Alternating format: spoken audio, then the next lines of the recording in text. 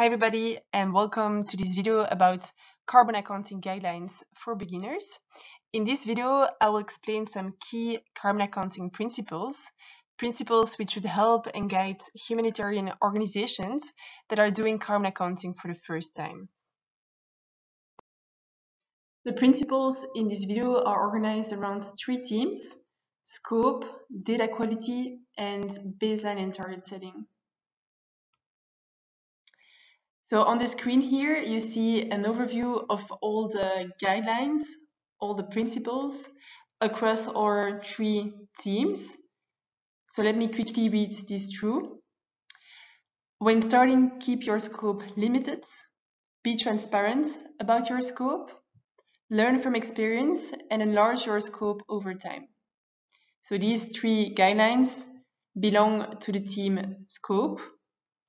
Then we have assess the quality of the data you collect. When unsure, assume the worst alternative. The big picture matters more than the details. And carbon accounting is a learning process. So these four guidelines belong to the theme data quality. And then we have a target requires a specific scope and baseline, and compare apples with apples. So these two last guidelines belong to the theme baseline and target setting. What you also see here on the screen is when in the video we start talking about each of these 9 guidelines. We added this here in case you want to jump directly to one specific guideline in the video. So let's start with the guidelines belonging to the theme scope. Our first guideline is the following. When starting, keep your scope limited. So in other words, when you're doing the first rounds of carbon accounting for your organization, keep the scope limited and feasible. Don't try to cover everything at first, else you might get lost in the process. Instead, focus on a certain scope, learn from experience, and then enlarge your scope. So what exactly does scope mean in the context of carbon accounting? Well, there are two main scope dimensions. The first one is the organizational scope. So each organization has its own organizational structure with different entities. For example, organization ABC has one headquarter, 2 regional offices, and 12 country offices, so a total of 15 entities. Imagine organization ABC is doing its first round of carbon accounting, and for that reason, because it is its first time, because it still has a lot to experience and to learn, it decides to limit the organizational scope of its carbon report, of its first carbon report, to just a few entities. Namely its headquarters, 1 regional office, and 3 country offices, so a total of 5 entities. Organization ABC is basically piloting carbon accounting with these 5 entities, making sure it can build solid carbon accounting processes before then extending its scope to the entire organization.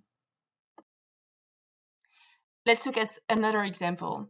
Organization XYZ has 1 headquarter, 3 regional offices, and 18 country offices, so a total of 22 entities. Imagine this organization has already gone through multiple cycles of carbon accounting. It's mature on the carbon accounting scale, especially so in comparison with organization ABC. And because it's mature, because it has solid carbon accounting processes in place, it's doing carbon accounting for all its 22 entities. So for the entire organization.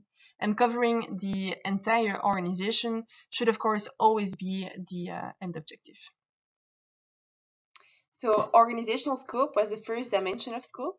The second dimension is the emissions scope. You're probably familiar with the picture here on the screen. It shows the 3 different scopes of carbon emissions according to the GHG protocol. So you should always report scope 1 and scope 2 emissions. This is mandatory, again, according to the GHG protocol. It is not mandatory, however, to report scope 3 emissions. So it is up to you to decide which of the 15 scope 3 categories you should report. Our first guideline is to keep your scope limited when you're doing your first rounds of carbon accounting. So obviously, because mandatory, you should always report scope 1 and scope 2 emissions.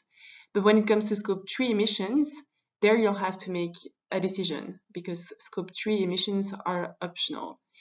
We do, however, highly encourage you to report scope 3 emissions because these typically sum up to significant volumes. And so most emissions in the humanitarian sector are actually scope 3 emissions, and this is the case for the humanitarian sector, but also for other sectors.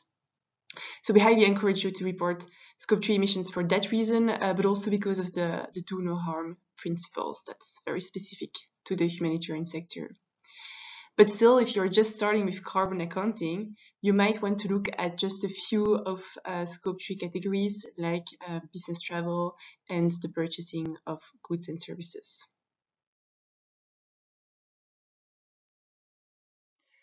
On top of the picture, you see different greenhouse gases illustrated in the clouds. These are all the greenhouse gases that must be considered following the JJ protocol in all 3 scopes. So there is carbon dioxide, the most famous one, but also methane, nitrous oxides, and others. So we have 6 in total.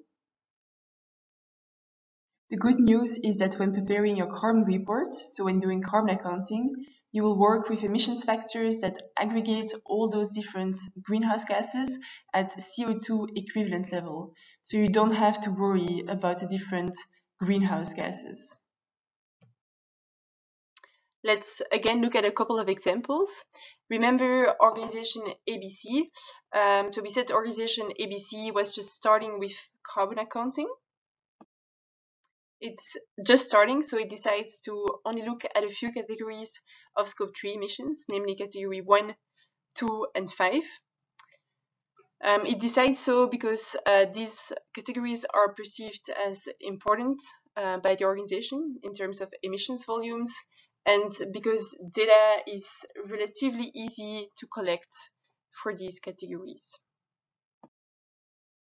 Then we have organization XYZ, which has been doing carbon accounting for many years. And so organization XYZ decides to report all scope 3 categories, maybe excluding 1 or 2 that are simply not relevant for the organization. There are a few ways the tool can help you with this first guideline. So first, when it comes to the emission scope specifically, the tool can help you prioritize the different emissions categories. So you know that scope 1 and scope 2 are mandatory, so there is no questioning there. But for scope 3, it can help you set your priorities. So you'll find in the tool something called priority score. And this priority score basically defines the priority on a scale of 1 to 3 of the different emissions categories. So this priority score was defined when the tool got developed with the input of different humanitarian organizations, as well as inputs from carbon accounting experts. So I'll first explain how this priority score works in theory with the help of one slide, and then I'll show it in the tool. As I mentioned, the priority score ranges from 1 to 3. The scores were defined based on 2 criteria. First, how important is the emissions category in terms of volume in the humanitarian sector? And second, would humanitarian organizations have leverage to reduce emissions in this category?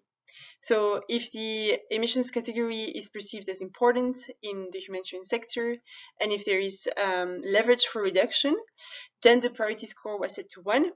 And if not, then the score was set to 2 or 3. So emissions categories with a priority score of 1 are of high importance, and you should definitely report these. Emissions categories with a priority score of 2 are of medium importance. So we highly encourage you to report these, but it should not be your topest priority, especially if you're just starting with carbon accounting. And emissions categories with a priority score of 3 are of lower importance, and if you're just starting with carbon accounting, then you should really feel comfortable fully ignoring these categories. Let me now show you how this priority score looks like in the humanitarian carbon calculator tool. So for each of the different input tabs, you have a first column here that shows the priority score of each emissions category. So for example, here I'm in the energy tab, and for the emissions category stationary combustion, the priority score is 1 because stationary combustion is scope 1, so it's mandatory to report this category. Let's look at another example. So I'm now in the travels tab, and in this tab we have the emissions categories business travels and employee commuting, and these both have a priority score of 1. But then we also have an emissions category for volunteers, and this has a priority score of 2 because volunteers may not be as important in terms of volumes, and this also depends from one organization to another, but it may not be as important as employees. In the overview tab, you can find an overview of the different emissions categories across the different tabs, and then you also have an overview of their priority scores.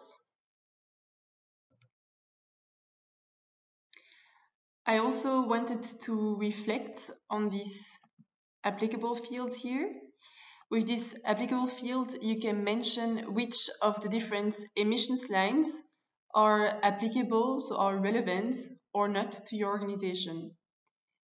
So for example, imagine your organization does not control or own any vehicles. So in other words, it doesn't have a fleet.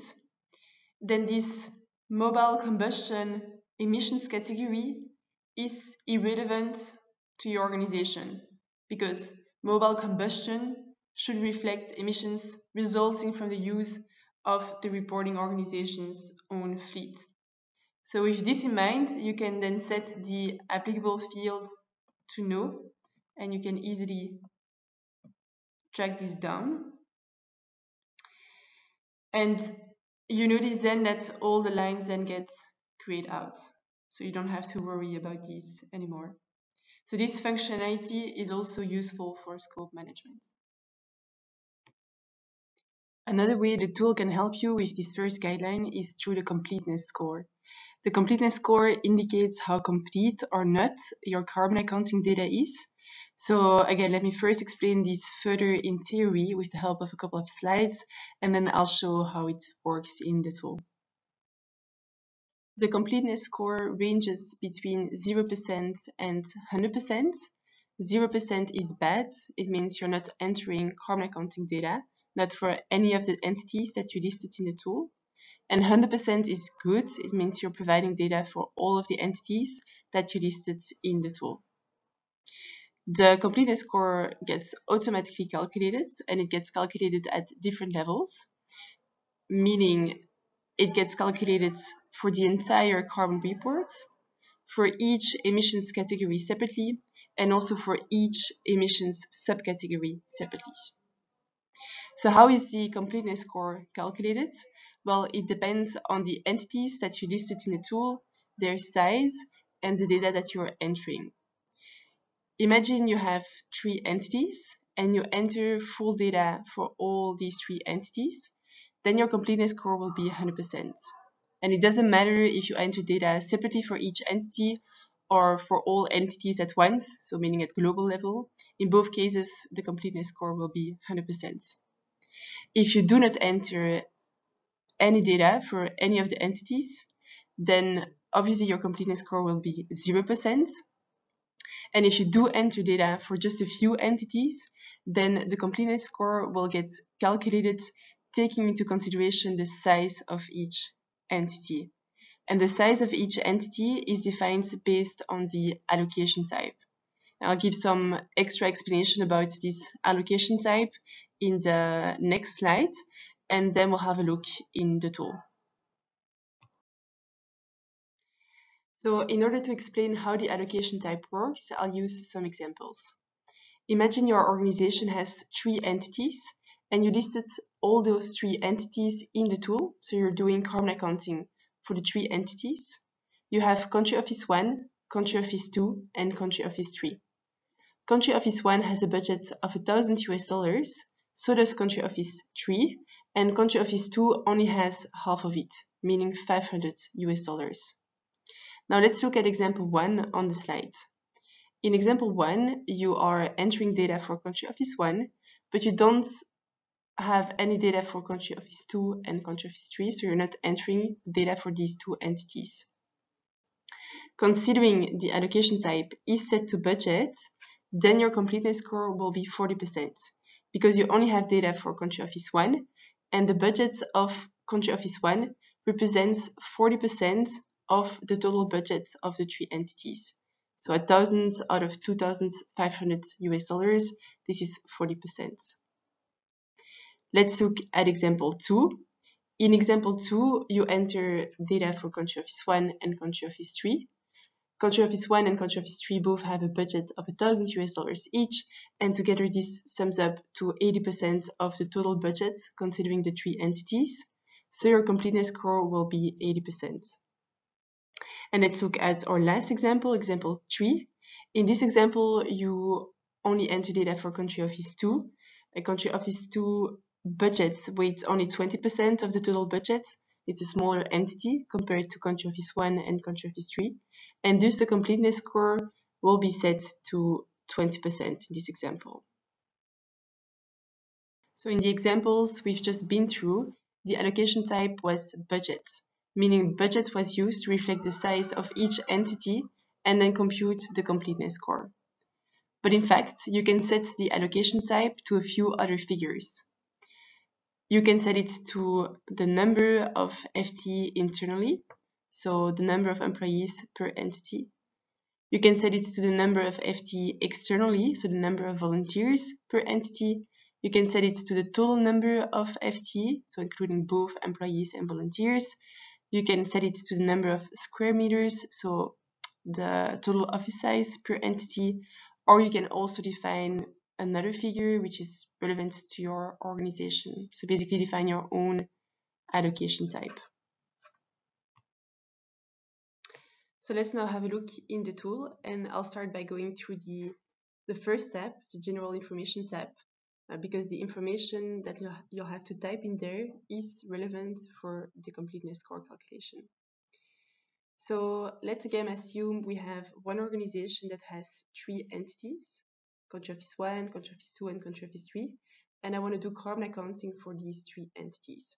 So I'm going to type here 3, so my number of entities for which I want to do carbon accounting is 3, and then I will enter here the ID of each entity. So I type Country Office 1, and then 2 and 3. If I only wanted to do carbon accounting for 2 of these entities, then I would have mentioned here 2, and I would have only typed the 2 entities that are in my scope. Next, I have to enter data for each of these entities. So I'll first have to enter how many internal FTEs, so how many employees. So I'll do that. Then I have to enter how many external FTEs, so those are the volunteers. I have to enter the surface for each of these entities, so the number of square meters of the offices of these entities.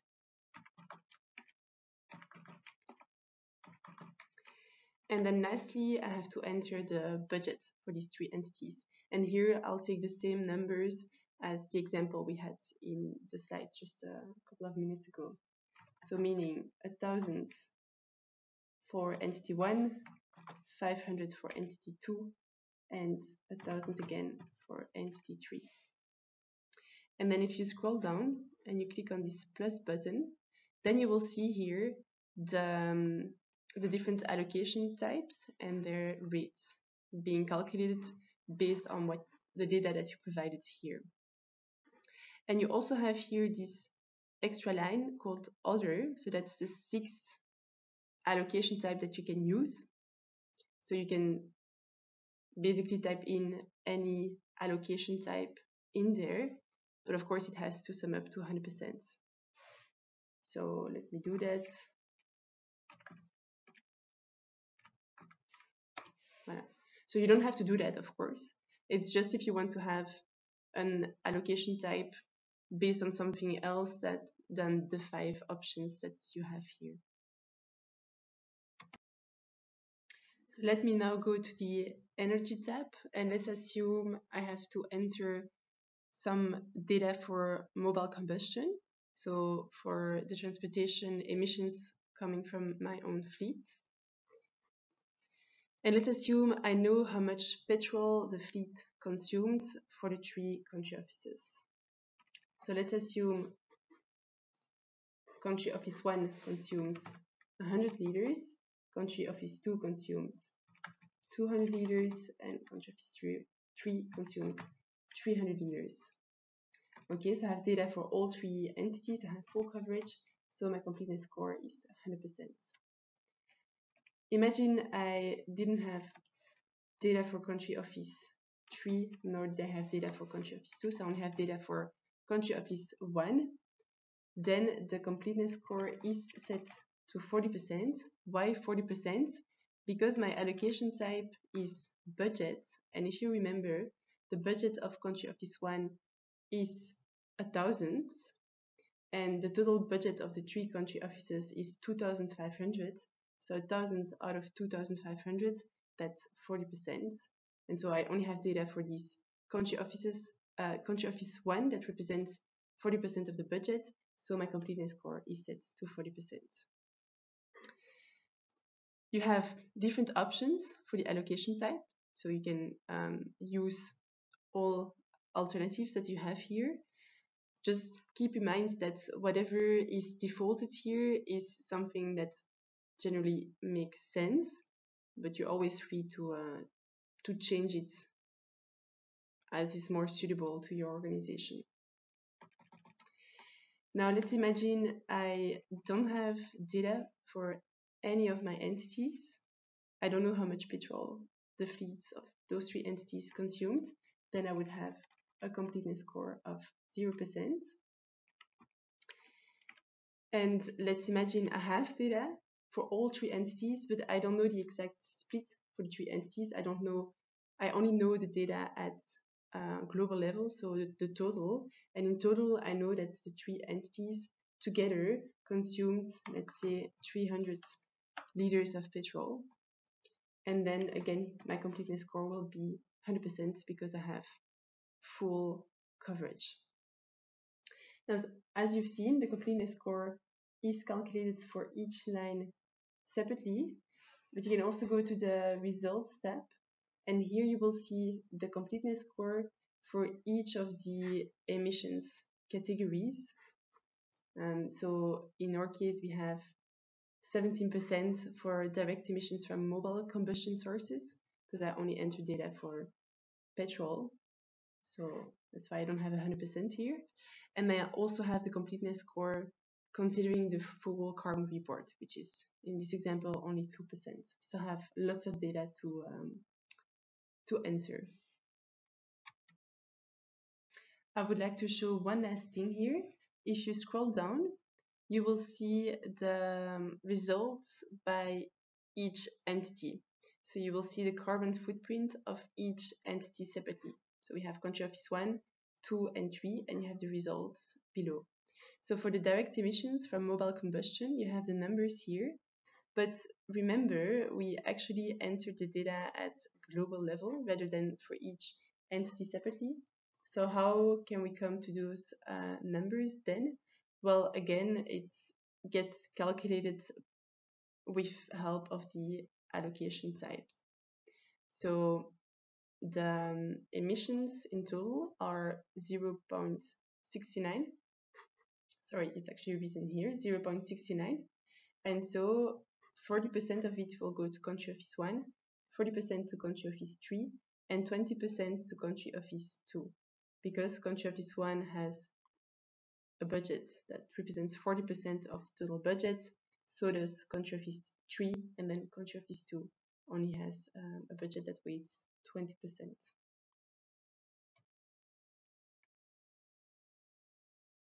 All right, so we've been through the first guideline. Let's now have a look at the second one. The second guideline is the following: be transparent about your scope. So it's clear, especially when you just got started, that your carbon reports will not cover 100% of the carbon emissions resulting either directly or indirectly from your organization. And that is okay. However, when you share your carbon reports, or if you share some aggregated numbers, either internally or externally, be sure to always mention your scope. So if, for example, you calculated a total carbon footprint for last year of 100 tons of CO2 equivalent, which emissions categories do you include in there? And I'm thinking here specifically about Scope 3 emissions, because Scope 3 emissions, as we've seen, are not mandatory. So be specific about which category you included and which category you did not include. There are many organizations that report net zero, but that do not report Scope 3 emissions. So this gives not necessarily a wrong picture, but certainly an incomplete picture, and it can be misleading. Moving on to the third guideline, and this one I've mostly explained already. The guideline is the following: learn from experience and enlarge your scope over time. So the three guidelines that we've seen and that you see here on the screen, they go together. So start with a small scope, be transparent about that scope, learn from experience, enlarge your scope, and continue to be transparent about the scope. Let's now move on to our second group of guidelines, which is around the theme of data quality. Our first guideline about data quality is the following: assess the quality of the data that you collect. So you'll collect a lot of data to feed your carbon reports. Carbon accounting is a very data-intensive exercise, and the data that you'll collect will vary in terms of quality. Some data is relatively easy to collect and will be of topest quality. Some data is much more difficult to collect. In fact, you'll need to work with some estimates, and so the quality might not be that great. And that is okay, it's inevitable. Again, especially if you just got started. But be sure to understand the quality of the data that you collect and to keep track of it. As you come up with your total carbon footprint, it's important for you to understand how accurate or less accurate your numbers are. And also over time, the quality of your data may improve as you set in place certain process to reach better quality. So it's also important to keep track of the quality over time. So the good news is that the tool can help you in assessing and tracking the quality of the data that you enter. So it does so with the quality score. So the quality score defines how accurate or not calculated emissions are.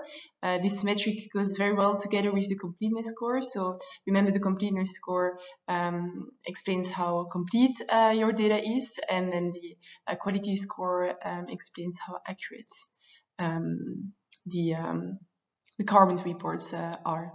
So I'll explain how the quality score works in theory, again with the help of a few slides, and then I'll show how it works in the tool.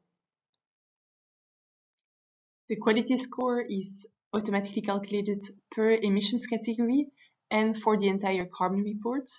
So in fact, for each emissions category and for the entire carbon report, you can see both the quality score and the completeness score.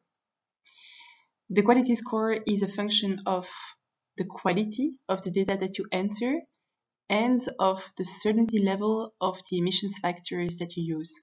So in other words, the quality score depends on how accurate the activity data that you enter is and how accurate the emissions factors that you rely on are. The data certainty indicator defines how accurate the activity data that you enter is, and the emissions factor uncertainty indicator defines how accurate each emissions factor is. Let me further explain these two indicators. Starting with the data certainty indicator. So the data certainty indicator needs to be entered manually in the tool together with the activity data, so together with your input data. The data certainty indicator can take 4 different values: 100%, 75%, 50%, and 25%. So when you enter some data in the Humanitarian Carbon Calculator tool, you have to choose whether the data deserves a data certainty indicator of 100%, 75%, 50%, or 25%. What does it mean to set the data certainty indicator to 100%? So when should you set the data certainty indicator to 100%? Well, you should do so when the data that you enter is both reliable and precise.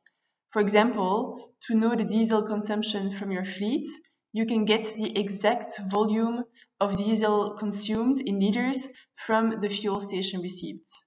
The numbers on the receipts are fully reliable and precise, so they deserve a data certainty of 100%. When should you set the data certainty indicator to 75%? Well, you should do so when the data that you enter got calculated based on reliable assumptions or extrapolations. For example, imagine you want to calculate energy consumption for one of your country offices. You received the electricity bills for 10 out of the 12 months for which you want to report carbon emissions. So you're missing 2 months. Let's imagine you haven't received the remaining electricity bills for these 2 months yet, so you're still waiting for them. So what can you do here? Well, you can calculate a monthly average energy consumption from the 10 months for which you have the data, and then multiply this by 2 for the 2 months for which you don't have the data. So you basically extrapolate the energy consumption for the 2 missing months from the 10 months. In this example, we assume that the numbers on the electricity bills are reliable and precise. That might not be the case everywhere in the world, but in this example, we assume they are, and so the data certainty indicator can be set to 75%. When should you set the data certainty indicator to 50%? Well, you should do so when the data that you enter got calculated based on somewhat less reliable assumptions or extrapolations. Let's take the example of waste. Let's imagine you measured the waste volumes at one specific office for 1 week. And you use that data to calculate the yearly volumes of waste for that office. So if you look at our example, 17 kilograms of office waste were measured for one specific week at the given office, and then you multiply that with 52, and you get a total yearly volume of office waste estimated at 884 kilograms. This deserves a data certainty indicator of 50% because you only have office waste data for one specific week, and you basically assume all weeks are the same, and which, especially in a small office, might not be true. You might need more than 1 week of data to come up with a representative average number.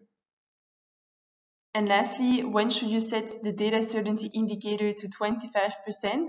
So this is the worst possible option. You should do so when the data that you enter got estimated from public numbers or national studies. Let's stick with the example of waste. Imagine you want to calculate the yearly waste volume at one specific office located in Kenya. And in Kenya, the average office waste volume per person per year is, according to studies, equal to 7 kilograms. So you find this number in a study, you take this number and multiply it with the number of employees in the office, so 76, and so you estimate that the yearly waste volume at that office is 532 kilograms. So in short, as a recap, we have a data certainty indicator that can take 4 different values: 100%, 75%, 50%, and 25%. Whenever you enter input data, you should always assess the quality of the data that you enter, and based on your assessment and the explanations we just went through, set the data certainty indicator to either 100, 75, 50, or 25%. And be honest here. You might find it painful to set the data certainty indicator to 25%, but remember that carbon accounting is no competition. So if your data deserves 25%, then you should select 25% indeed.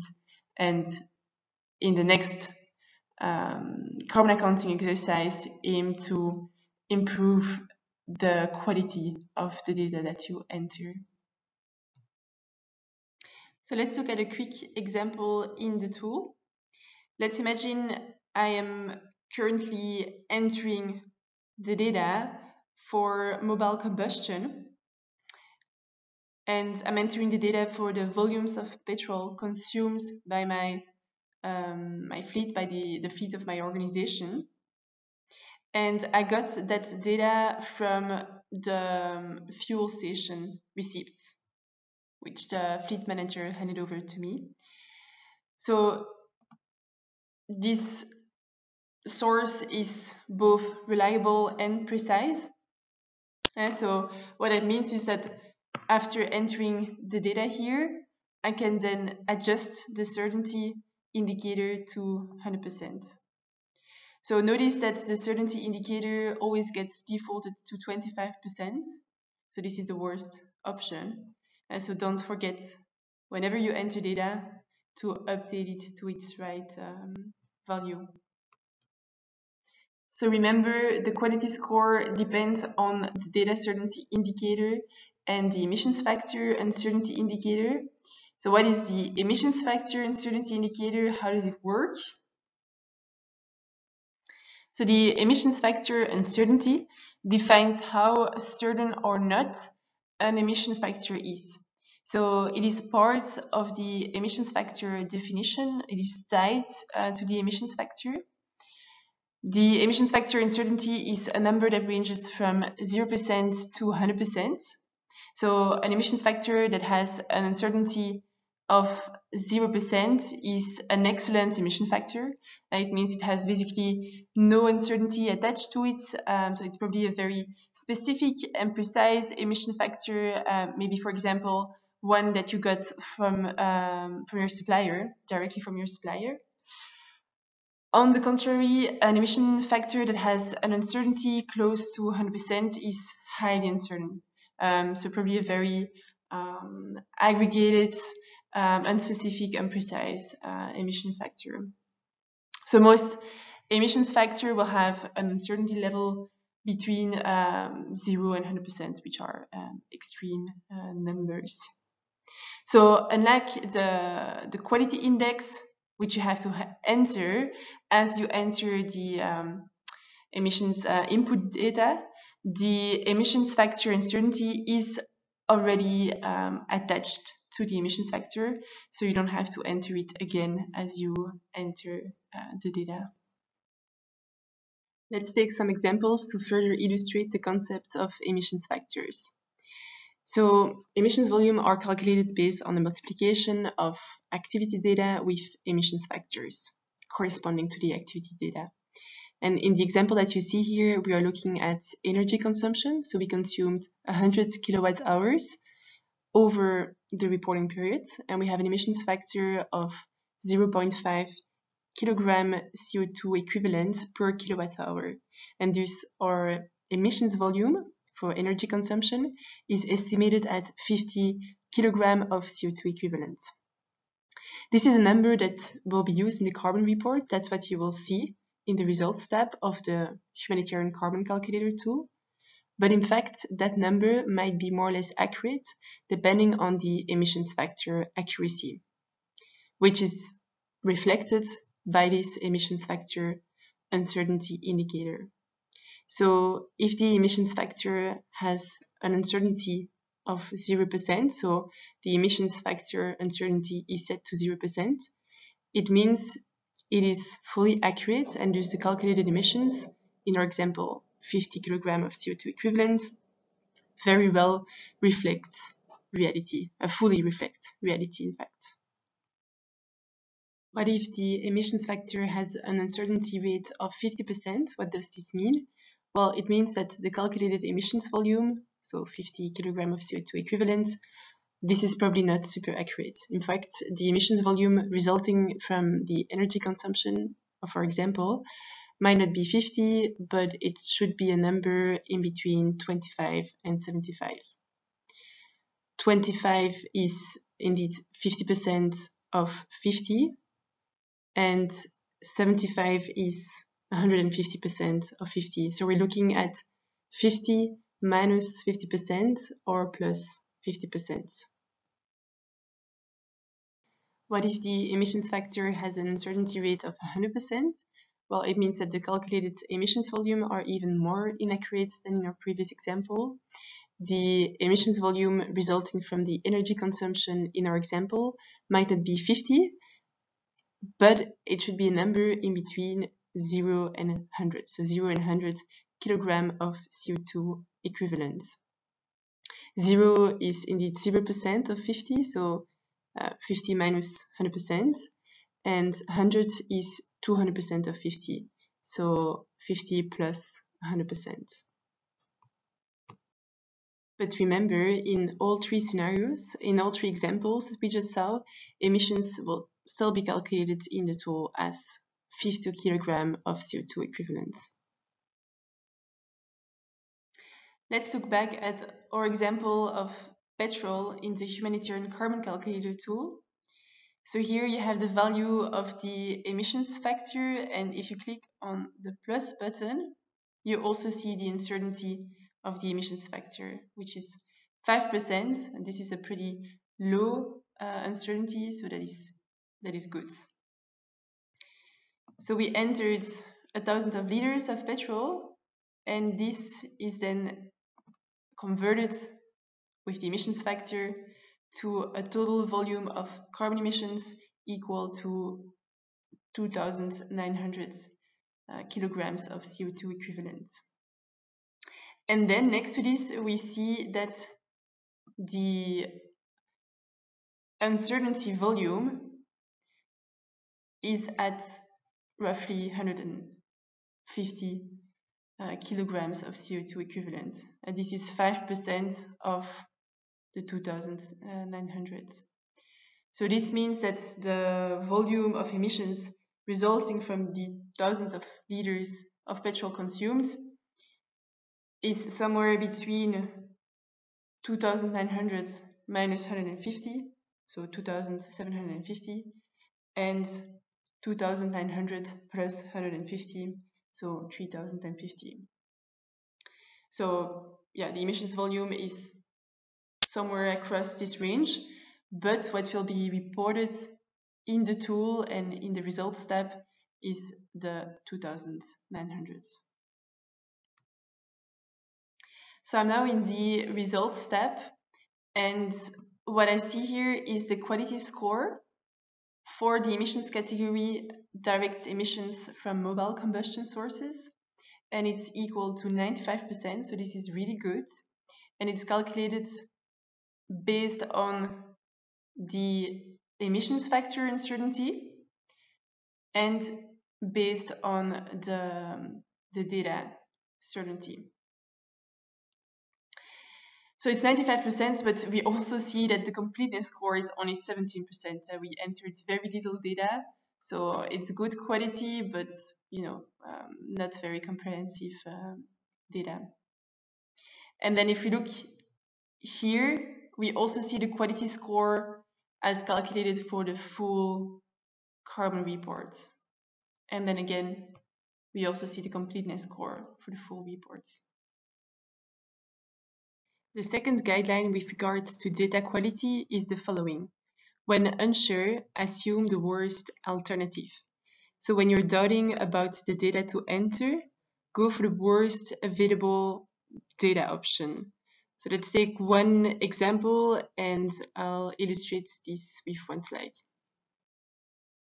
Imagine your organization is operating in Nepal. So you have an office there which consumes electricity from the grid, and you need to report the emissions of this.